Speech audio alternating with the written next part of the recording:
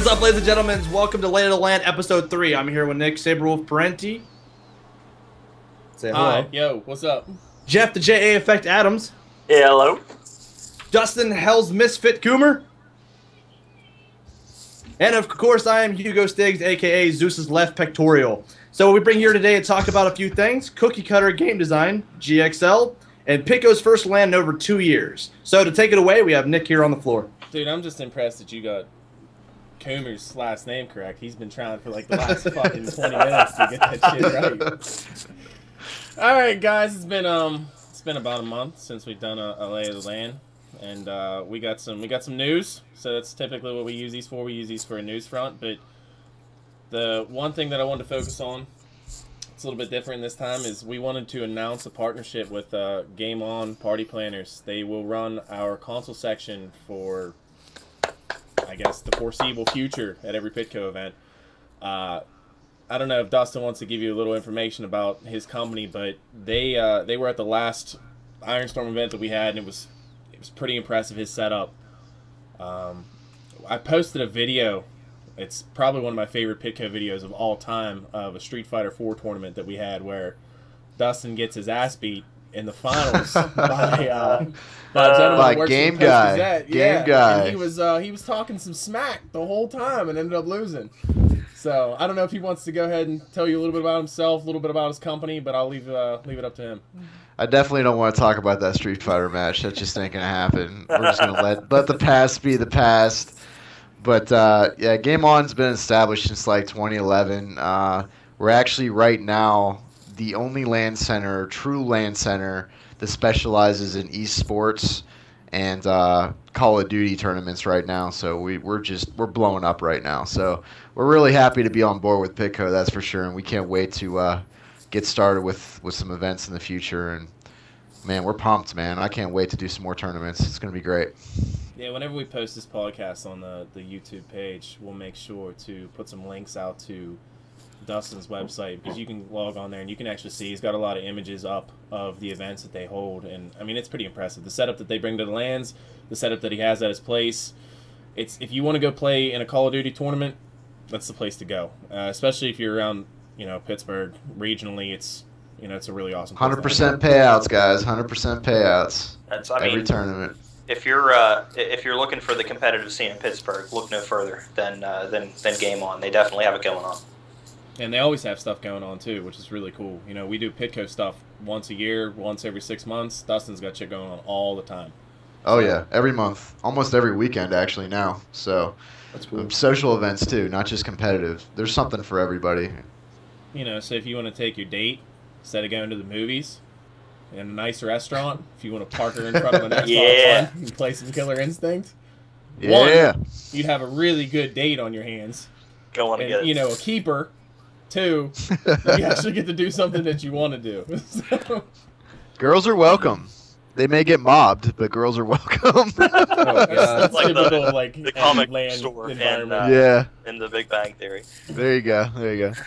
All right, well, we like to start these things off by talking about a relatively interesting topic. This week, or this podcast, we're going to actually talk about cookie cutter game design, and this was a topic that was introduced to me by the JA Effect. I really never thought anything about it until I started doing a little investigation into it, and it's really surprising how, we'll say, the last 7 years, game progression has kind of been at a halt, in my opinion. And we put together a bunch of slides to kind of showcase this. I don't know what the other people's opinions are on this panel, but I'm going to briefly go through a couple examples of cookie cutter game design. I don't know if anybody want to have some initial thoughts before we get into this. Start with you, Hugo. I pretty much got nothing. All right, Jeff. I'll get to what kind of led me to this a little bit later. Yeah, but I do have some thoughts. We'll get to it later. All right, what about you, Dustin? Nah, I'm good. Okay, so I'm going to jump right into this. All right, so first, what I wanted to use as an example were PC games that, say, came out 20 years ago. And the progression that these specific games made up through a specific genre or a franchise, and how you could see the progression of these games Not only from the sense that, okay, yeah, it's the new version of the game, but there were different things that changed throughout. I'm going to address these when I show you in the slides. So let me just say that I can't believe that these games that we're about to look at have been out for 20 years. I know, That's it's awful. Yeah. kind of, you know, it makes me feel depressing. old. I hate feeling old. But all right, so let me Wow. jump into this. We have this first slide I'm going to show you guys is actually, these are screenshots. These are full-size screenshots of these two games. So this was the actual resolution of the game. I'm not shitting you. The Warcraft was actually 640 by 400. That was the original resolution for that game. Warcraft 2 was 640 by 480. But if we looked at these two games, so Warcraft came out in 1994, and it was, you know, it blew people away in the sense of an RTS. It wasn't the first RTS, but it was really the first RTS that people grasped onto. It was a franchise that they could foresee being something greater in the future. We jump 1 year into Warcraft 2, and as you guys can see the HUD changed a little bit. The amount of viewable screen changed, the graphics changed. But what was much different about this game was that there was much more to it. You know, there was more substance. The story was more involved. The units had more abilities to do, you know, different things throughout the game. And then we jump 2 years ahead, and we can see the difference between Warcraft 2 and StarCraft, where the HUD drastically changed. We went from a side HUD to a bottom HUD. The perspective changed, and not only did we go from one race, which was orcs versus humans, and a lot of people say these are two completely different franchises, but I'm going to tell you right now they're not. They're basically the same game.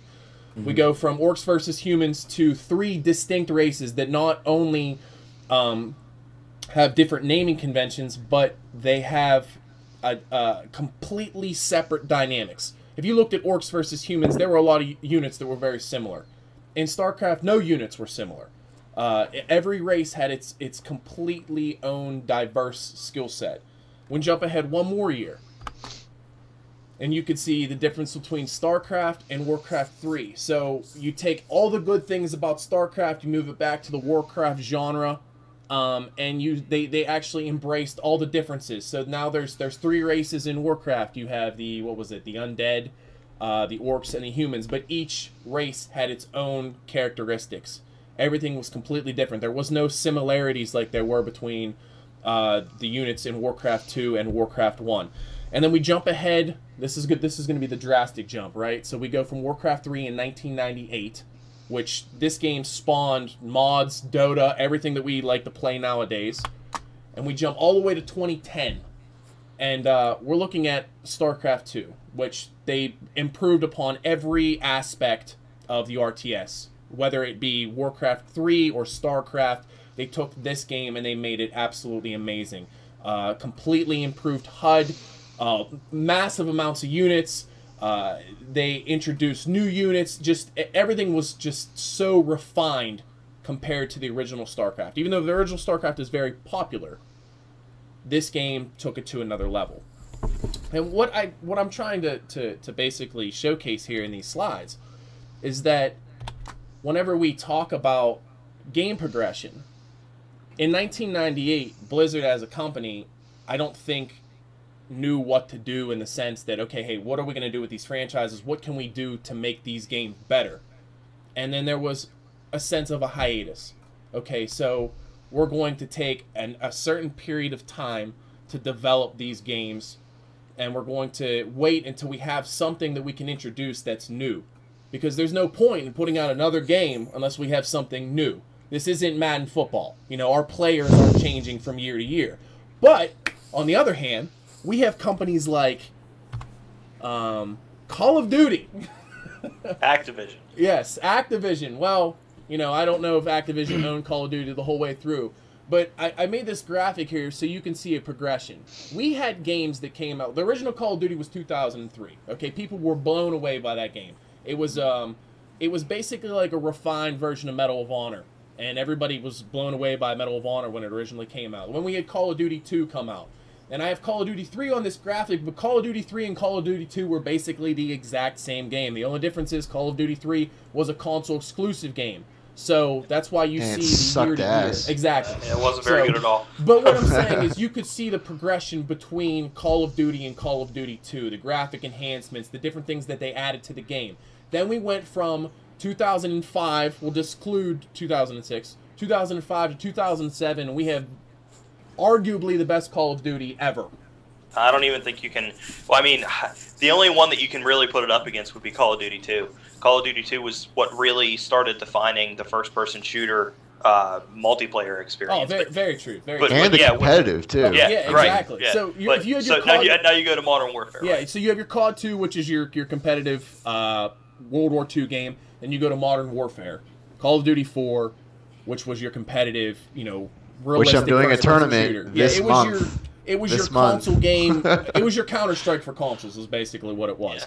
Yeah. And yeah. that also transitioned into the PC market, too, because they had their dedicated servers, everything. But it was almost like once they hit Modern Warfare and they saw the potential of this franchise, instead of stopping like a company like Blizzard did and said, okay, hey, what can we do to progress this game into the future?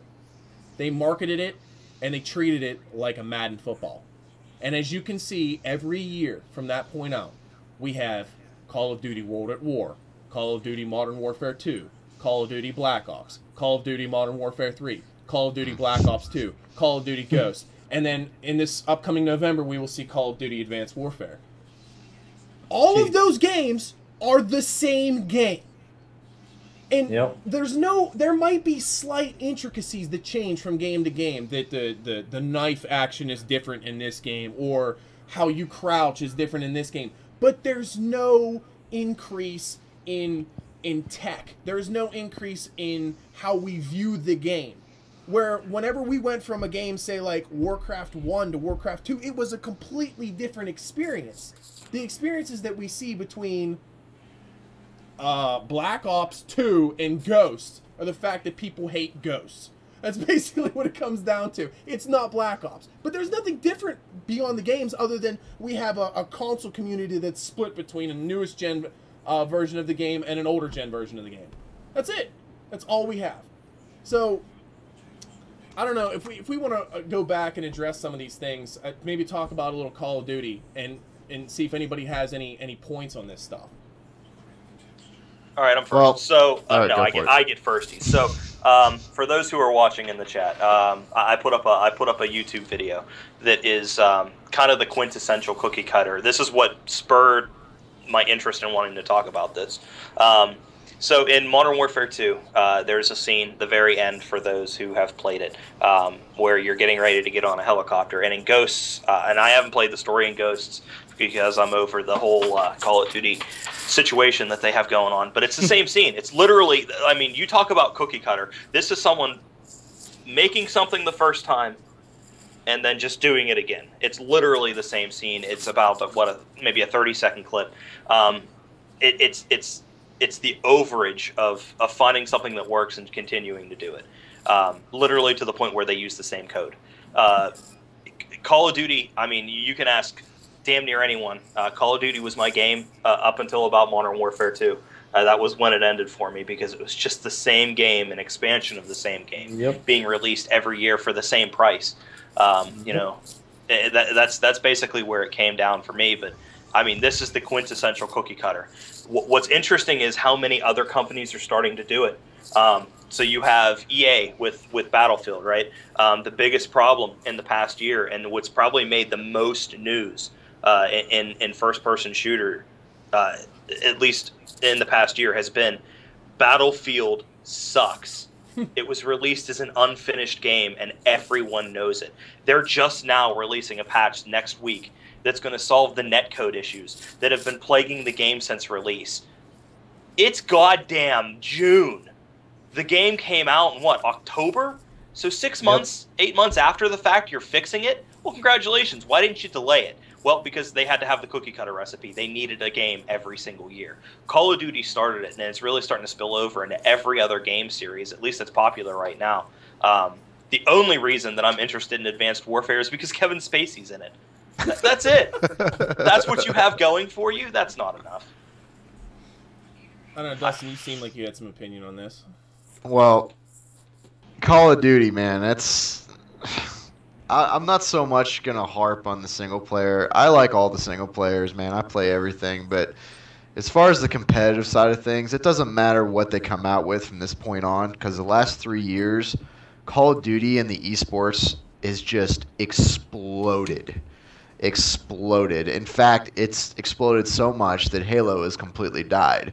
So right now, the console gamers, all they have is Call of Duty, and a lot of the Halo players have transcended over to Call of Duty. So literally for console gamers, Call of Duty is all they got. So no matter what Call of Duty comes out, now that they got like 3 developers cranking these things out every other year, I mean, that's why they're able to crank them out so fast.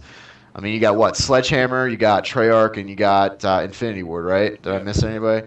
So, I mean, they're going to keep cranking these things out. Say what? You haven't missed anyone yet. Okay, yeah. So they'll probably be number 4 very, very soon. But, I don't know, as far as esports is concerned, Call of Duty is dominating in the console era. I don't know. I definitely think that they've lost some awe, so to speak, over the course of just going from Call of Duty to Call of Duty. And you're starting, and Jeff's right, going through these campaigns, you're starting to see a lot of the same, like, slow motion sequences, and you know what I mean? Like, it's starting to get a little repetitive. I mean, I still enjoy playing them, but I guarantee that I would say 75 to 80% of the Call of Duty following, number one, if you hate the game, you're going to buy it. If you love the game, you're going to buy it. And if you play Call of Duty multiplayer, you're going to buy it regardless. So that's why Call of Duty sells so well, in my opinion anyway. Just the shame of it is that it literally is following into every, at least from what I can see, it's going into every intellectual property that most of these companies have now. Like, even whenever you get into a game like Watch Dogs that was just released, at the very end they tease a sequel. Is it going to be out next year?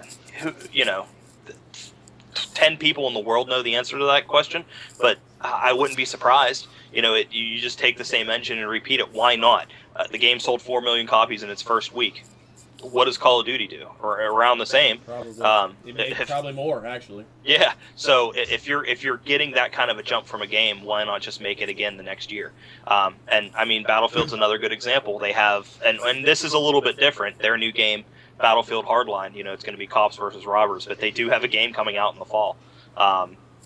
What's the difference between that and Call of Duty? There really isn't one other than the storyline. What about if it's anything like Payday, I'm stoked. Yeah. What about you, Stiggs? What do you think? Well, I mean, pretty much what he was saying about Halo, just like that, just like brought tears and like all my memories, just like of childhood, just gone, because like that was one of my first series I started playing on Xbox 360 was Halo 3, and whenever he said that like Call of Duty is dominating so much where Halo just disappeared, I didn't think about it until he said that. I'm like, oh my god, he's right. That's just the most saddest thing I've ever heard, because Halo was one of the best, like I remember coming to Pittco and it was a Halo 3 competition and it was a Halo 4 competition, or not Halo 4, but I'm sorry, like other Halo different competitions, and they were so hyped up too. They were so good. And now, like, will Pittco even have one? Well, just so we're clear on that, reigning Halo championship team. Well, I got a question for you, Dustin, in regards to all this. You remember a couple years ago when Madden was like everywhere? Yeah. Like where they, you turn on ESPN at 2 o'clock in the morning and they were doing the Madden tour and everybody was talking about Madden. Everybody was having Madden tournaments for big cash payouts and all this different stuff. Do you hear anybody talking about Madden right now? No, I don't. All right. Actually. And I mean, I'm not saying this is what's going to happen, but I see the same path that basically is happening with Call of Duty. I think it might be, I'm not going to say it's a fad, but I think if they remove the limelight from this game, there's the possibility that it might turn into the next Madden, in the sense that, why am I buying the next version of the game? Well, here's the deal with esports. We're piggybacking companies like me. We're piggybacking off of MLG. Yeah. So if MLG picks it up, it's going to go competitive. I mean, one way or the other. Like, everybody thought Titanfall was going to go competitive, MLG didn't pick it up. They didn't add LAN, which is a big deal when it comes to esports. If you don't have LAN in a game, it's gonna die. It's gonna die in at least the competitive scene. Casual tournaments, that's kind of a different ball game. But as far as like esports are concerned, if it doesn't have LAN, it's gonna die. So Madden, I think Madden. I want to try Madden. I want to do a Madden tournament. I think there's still a community out there for it, especially when like Madden 2015 comes out. Is it 2015? Am I right on that? Yeah. What's the year? Yeah, it's 2014, so it's always a year ahead. So Madden 2015 or whatever is probably going to be. I'll probably try a Madden tournament, but I don't know. I think everything piggybacks off of MLG, which I wish I could just say, hey man, let's do a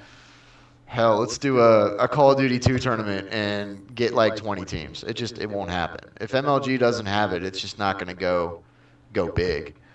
So it's kind of a sad fact, but maybe we can change that one day. I don't know. I don't want to play devil's advocate here because I despise the Call of Duty series, and it's something that I don't hide. But a lot of people say, well, hey, the reason why there's no progression, there's no advancement in these games is because we've reached a point in game development and game design where everything is so good. The only thing that we can improve upon in the next version is the story or just the content in the game. And a lot of people say that that's specific to the first-person shooter genre in the sense that, okay, hey, we've experienced everything when it comes to first-person shooters. And I actually put a graphic together of this little series. I don't know if you guys know anything about it, but this is a perfect example of progression and how we've seen it stop with other series. So let me switch over to this slide. And yes, we're looking at Quake. Okay, so the first Quake came out in 1996. The next Quake, Quake 2, 97. Quake 3, Team Arena was 99. And Quake 4 was 2005. So if we look at this, I'm actually going to just kind of briefly go over this the whole way down. Quake, it introduced us to a first-person shooter on the PC in the sense that it was like next level. It blew Doom out of the water. Yep. All the other games that were out there at the time. I mean, if you look at all those other ID games, Heretic and Hexen and games like that, they were all that same. I don't even know what you want to classify those games as, but the pixelated single-level bullshit. But Quake, truly 3D. It had some story to it. I couldn't tell you what the hell it was, though. It was difficult. The game was difficult, and you could put it on a difficulty level that made Doom laugh. And the graphics were just out of this world for the time, especially because it was a DOS game. I mean, absolutely amazing graphics. And then we go 1 year later to Quake 2, which was an OpenGL capable game, which I don't know if you guys remember the first time you played Counter-Strike and you could switch over to OpenGL from DirectX and your mind was fucking blown. But the graphics were drastically improved. It had online multiplayer, but the focus was still around the single-player campaign. Actually, the primary focus was the single-player campaign, and it developed this massive following. I mean, just people don't understand what Quake 2 did for the online multiplayer community. I mean, if you look at IRC to this day, one of the biggest IRC channels out there is QuakeNet. And QuakeNet was spawned specifically because of Quake 2. QuakeNet was the reason, or Quake 2 was the reason why Half-Life multiplayer games were so big. Because people saw the potential in Quake 2. And then we jump 2 years ahead, and we take that multiplayer focus that was completely discovered in Quake 2, and we come out with Quake 3 Team Arena, which, I don't know if anybody plays Quake Live, but that is Quake 3 Team Arena. It is Quake Live. Quake Live and Quake 3 Team Arena are the exact same game, except you play it in a browser now. But that game was so massive that it is still one of the major mainstays in gaming competitions at Pittco events. A fucking game that came out in 1999. But the focus was entirely on multiplayer. There was no single-player campaign. The single-player campaign was you destroying bots on different levels. But it was a game that decided to take specific advantages of the PC whenever it said, okay, hey, we're going to require a card that had OpenGL. And then we have in 2005, so we're looking at 6 years later, Quake 4 came out. Do you hear anybody ever talk about Quake 4? Anybody? No. You know why? Because it's the same fucking game as every other game that was out at the time. It I was still have it on they PC. basically took a game that had a huge multiplayer following in Quake 3 and thought, hey, if we just make another cookie cutter bullshit game and we throw the Quake name on it, people will buy it.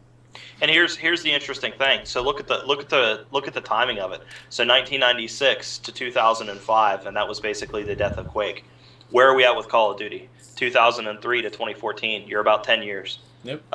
Is Advanced Warfare going to be the death of Call of Duty? Probably not. But I mean, there's no question that they're on the downturn. Ghost was one of the worst releases that Activision has had in this series, mainly because of the console switch. But I mean, if the technology gets any better, and you start seeing more interactive games that are just blowing the socks out of everything that was conceived before, I mean, what's to say it's not going to die? What's to say that Call of Duty is not going to fall in that same trap that Quake did? I think a lot of it has to do with the forgiveness of the console community. I think the PC community is much harsher on a game.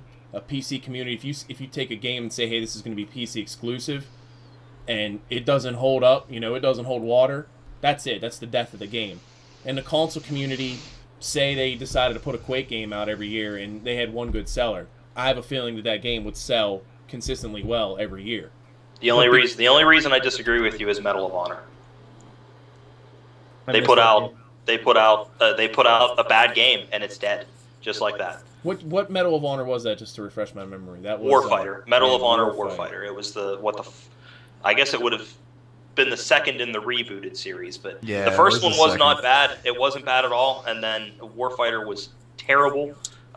Just a horrible idea in how to play multiplayer. They limited the amount of people that could play on a team. It didn't work, and I mean it's been shelved. So I mean, I don't disagree. I think that console players are a lot more forgiving. We're on 7 or 8 bad Call of Duty games, and it's still going. So they're letting it go, and I'm sure that there's going to be another large warfare style Battlefield that's going to come out after this cops and robbers thing. So I'm sure that it's going to happen. But yeah, games can be killed just as easily on console. But if you have the money to back it, I don't know. I can see it going a little bit further. That's the thing. I don't think if you look at a game like what you said, Warfighter, I don't even remember the marketing campaign around it. I honestly don't even remember. I mean, you just look at Call of Duty every year, how much money they dump into marketing. How you'd see like a Super Bowl ad for fucking Call of Duty. You don't see. I could not even remember the last time I couldn't remember a Medal of Honor ad at all. So I don't know. I guess it's up to whoever watches this video to decide to see if. I mean, how do you feel about it, viewers? Do you feel that the gaming industry is embracing the cookie cutter concept, just keep churning and burning the same shit, and we're just gonna keep eating it up, or are we gonna see some serious progression in games over the next couple years? So I don't know if anybody else has any closing thoughts, Dustin. Nah, I'm gonna leave this alone. I'll be talking all night. What about you, Stiggs? You guys pretty much said everything. We'll leave the last word to Jeff then. I mean, let's just hope that things change. I mean, the Call of Duty's a lost cause. It looks like Battlefield's the same way. Those are 2 games that were fantastic. Let's just hope that all these new intellectual properties like Watch Dogs, Tom Clancy's The Division, that looks really good. Destiny, for Christ's sake. Let's hope let's hope things change. Right. I just want something fresh, man. Oh, I agree, that's the last thought. I just need I thought Titanfall was it, man. I really did, and it's a great game, but it got boring so quick. But I think Titanfall has a great foundation that they can build off of. That's all I'm gonna say. I'm not even gonna. I feel like the Titanfall is really the one. Like, they took a chance. You know what I mean? Like, they took a chance. They did something different. I mean, dude, it's like Call of Duty with mechs. I mean, and it looks like that's picked up. I mean, it looks like with Advanced Warfare, we're going to see some of that. It looks like they've influenced. I mean, that's good. At least there's something. That's cool. We're going to see Call of Duty 2142. Yeah, man. Wait. Yeah. I don't know. Whoops. That goes back to something else, right? Did I blur some lines? Full circle. Oh, man. Have we seen this game before? Oh, man. Listen, I will buy Call of Duty full price right now if they put Dwayne the Rock Johnson in it, and I want it to be so detailed where he's sweating in every scene. That's what I want. So you have like one hand on your Xbox controller, your other hand. Oh, never mind. All right, I'll have my left hand. Just let's get actually to the mainstay of Lay of the Land, and let's talk about some LANs. So the first one we want to get to is our good buddies in New Jersey, Philadelphia, the eastern side of this wonderful state. Let's jump in here. We have the GXO, which they've had registration open for a hot minute, but we just wanted to finalize and tell you guys the dates, because on the last podcast we didn't. We just said it was announced. But we're looking at October 10th and 12th this year at the Greater Philadelphia Expo Center. The GXO is the real deal. I mean, I know we touched on this a little bit during the last podcast, but this LAN, if you play competitive Counter-Strike or competitive Team Fortress, which I know there are huge communities behind each, and you're looking for a legit competition to go to on the East Coast, this is the place to go. I mean, they treat their what they consider professional tournaments, they treat them on another level. And the GXL in October, somehow they have a LAN not every fall, but they hold their LANs in the fall. They have huge turnouts. I mean, absolutely huge turnouts. And I'd say at least half of the field is there in a competitive sense. I know a lot of people, because of the location, Philly, they use this as a place to, more like a social event for these guys that, you've played with for the last 3 or 4 years at this game and you've never met. This is a perfect opportunity, to sit down, make your travel plans, and then meet up with your fellow gamers. It is a legit, real deal LAN. And, I mean, I don't know about you guys, but I will be there 100% in October. I don't know if anybody had some thoughts on the GXL. I mean, I didn't even know it was happening. You didn't say. Well, that's because you knew, Dustin. You gotta be around us a little bit longer to yeah, I guess I do. So I'm gonna pull up the GXL's website here, and I'm gonna talk about, or at least tell you what other tournaments they're holding. They do a stipulation where they talk about, they're called Pro Series events. Those are the events that I talked about that they take very, very seriously. They'll have an extremely large field. The entire event will be casted by, I'm pretty sure it's EXTV, if I'm not mistaken. Let me pull this up just to make sure. Yes, EXTV will be casting the entire event. These guys are huge on TF2. They know everything that there is to know about the competitive scene. And like I said, it will be a real deal. But they are having several other tournaments just because of the sheer scale of the event, which they always do. Beyond Team Fortress 2 and Counter-Strike Go, we have Dota 2, StarCraft 2, Unreal Tournament 2K4, doing a little flashback. I like that. Some Trackmania, Left 4 Dead, and Hearthstone. And then they have one of the biggest console sections. No offense, Dustin, but this thing is fucking huge. I mean, absolutely amazing. They have a guy that literally brings a tractor trailer of console shit in, and they set up fucking everything that you can think of. Halo 4, Gran Turismo 5, Guitar Hero 3, Tetris, Mario Power Tennis, Ultra Street Fighter 4, Ultimate Marvel vs. Capcom, Super Smash Bros. 64, Melee, and Brawl. They're also going to have it on Wii U, and they're going to play WarioWare Inc. on GameCube. And they will have a tournament for every one of these games. And these aren't the only things that they'll have there. They'll have consoles set up for everything, retro consoles, everything. But these are the games. Are these cash payout tournaments? I'm sorry? Are these cash payout tournaments? They're not cash payout tournaments. They will have a prize associated to them, but they're not cash payout tournaments.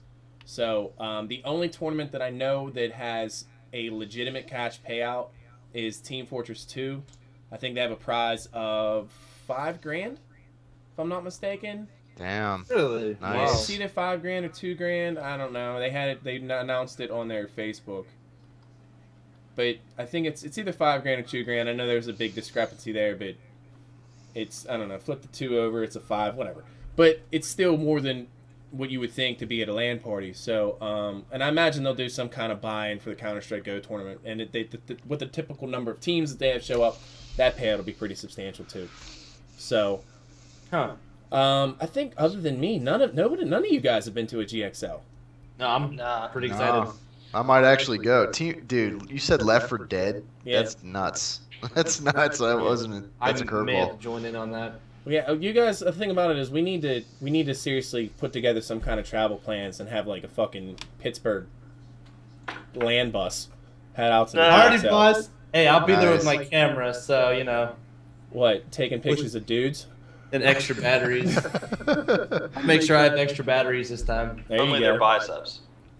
So I don't know Oh, if you guys yeah, want to check yeah. out the GXL. Like I said, we'll have information in the comments section of this video, or the information section of this video. Definitely check it out.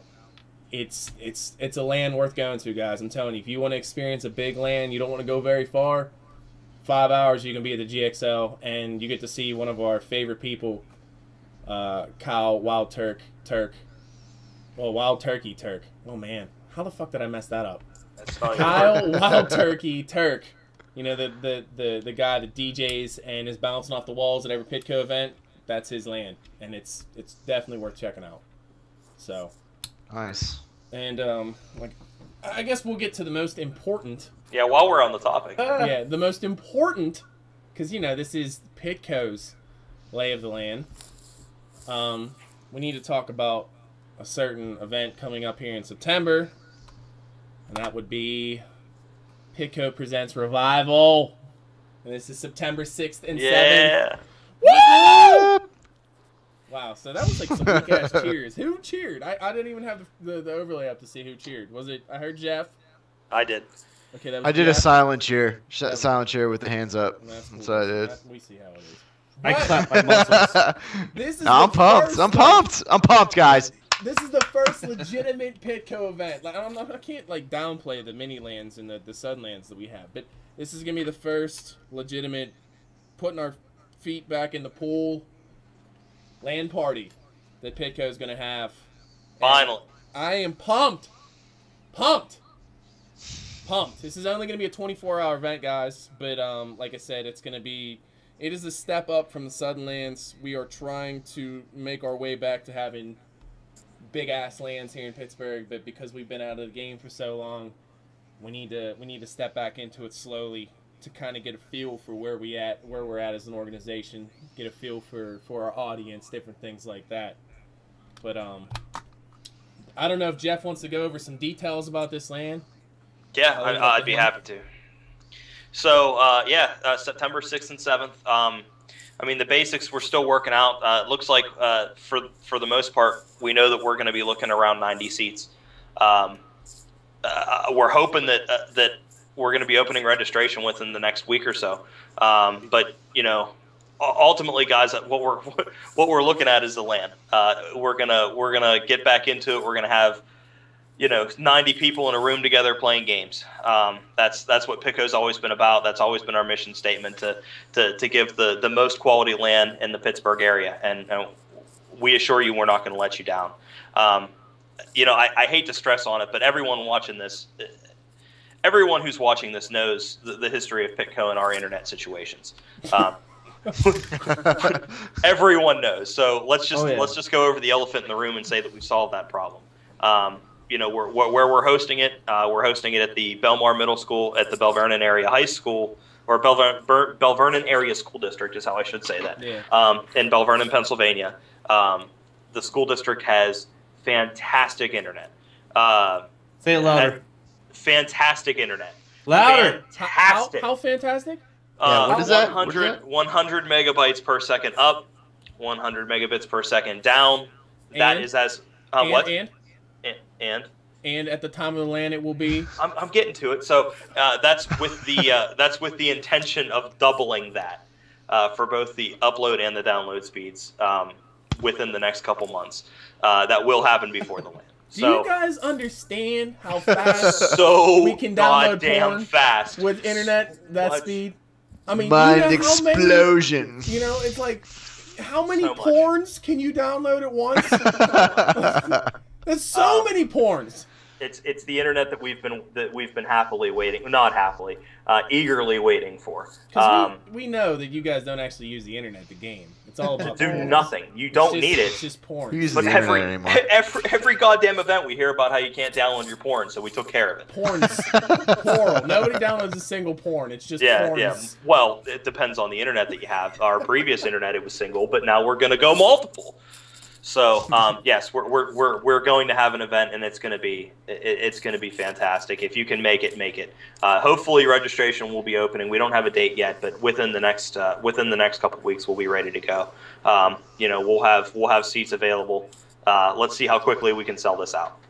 And just to let everybody know, guys, this event we're more or less using it as a fundraiser LAN in the sense that we're trying to build up a little bit of revenue in order for us to have a large event in the spring. That's the idea. We want to get back to doing the big events that you guys know and love us for, and the only way to do that is to, like I said, gauge our audience and have a little cushion for the pushing of the big event. So, you gotta get that in there. But Dustin's gonna be there.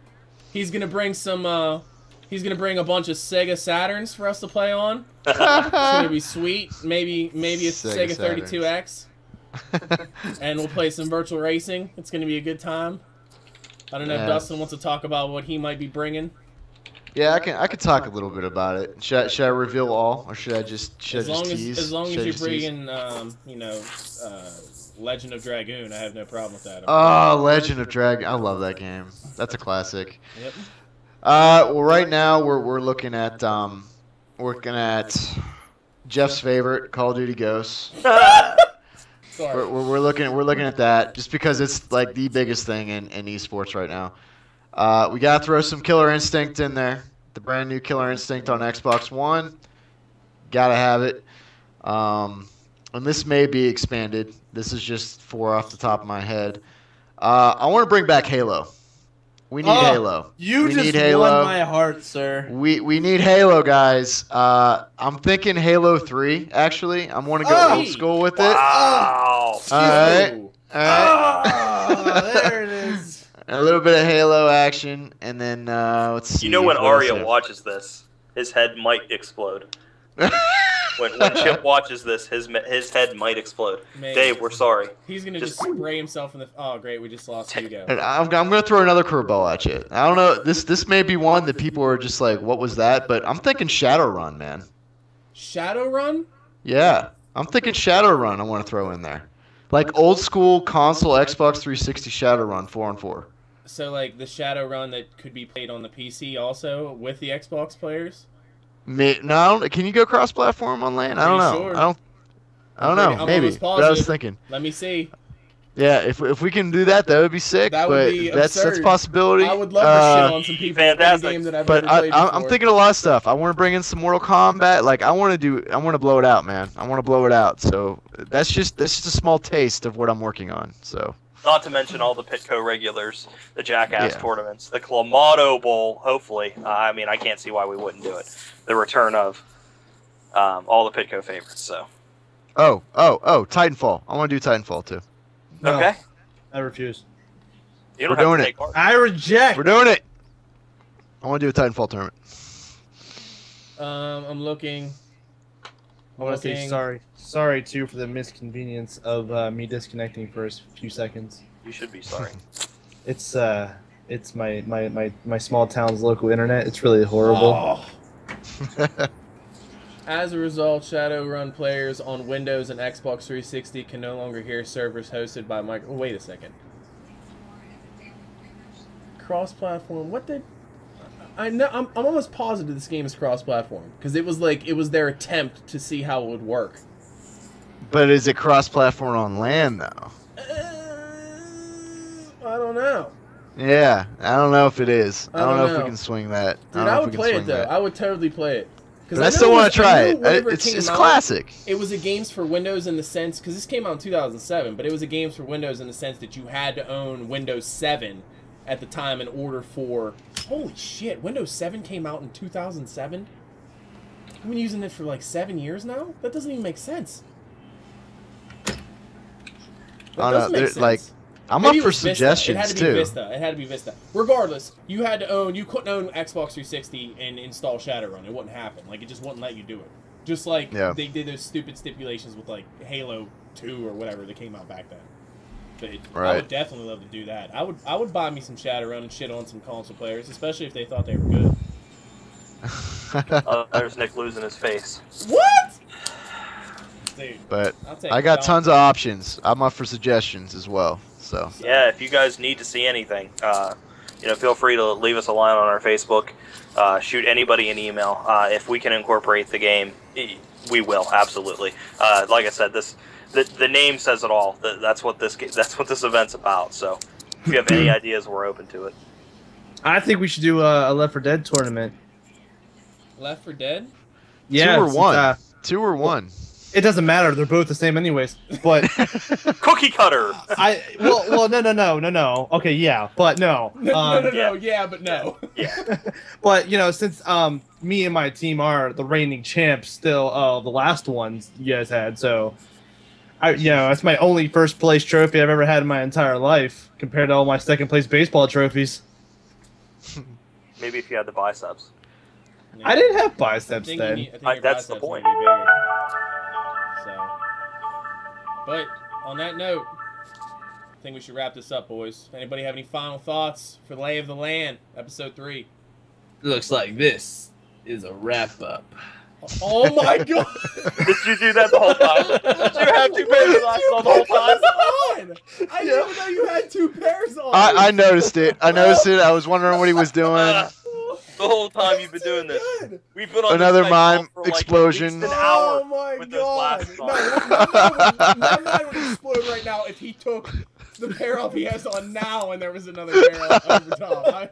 Ah, boo! I can't even. All right, so let's go around the board here. What do we got for Dustin? How do you feel about coming back for another Lay of the Land with us? Man, I'm down. This is a blast, man. I think we should do this every week, every day. Yeah, no, ain't gonna happen. That's not gonna happen. You got live. I'm up for it again, for sure. All right, Absolutely. What about you, Stiggs? What do you mean? Closing thoughts. Anything you want to retouch base on? I'm pretty much looking forward to the GXL, but most of all, I'm looking forward to the new Pittco revival. I am just excited to do my whole media thing. I'm just excited. So, I'm just like a kid right now. All right, Jeff. I can't even. He's still mind blown. He can't take it right now. The whole time you had 2 pairs of glasses. I'm gonna have to rewatch this whole video to find out. No. Like, if you actually watch halfway, I actually went like this, like real quick. I saw it. I saw it. I just went, all right. They haven't noticed. Nobody noticed. I noticed. I'm like, they haven't said anything. So I'm like, all right, I gotta prepare for my outro, and it looks like this. The rep. It doesn't look real when you do it. Not at all. Not at all. Why do you even have 2 glasses like that? Actually, I don't know why I wear them, but these are actually the 3D glasses Probably from a movie theater. Well, no. These are the X-Men ones. Me and my wife went in and got them. And I was just like, yeah. Nice. I just like. So my closing thoughts. Yeah, really pumped about the LAN, and I think it's fair to say that I speak for the rest of the staff as well. There's no one on our staff right now that isn't just excited out of their shoes. So we're going to bring you something special, and that's damn near a guarantee. Nice. Well, I guess my final thoughts are cookie cutter game design sucks. The GXL is going to be hype. And Pittco's back, baby. Pittco is back. So this is Nick Saberwolf-Prenny with another episode of Lay of the Land. Appreciate you guys tuning in. Appreciate you guys participating with me. Hope to do this again soon. Signing off. Peace.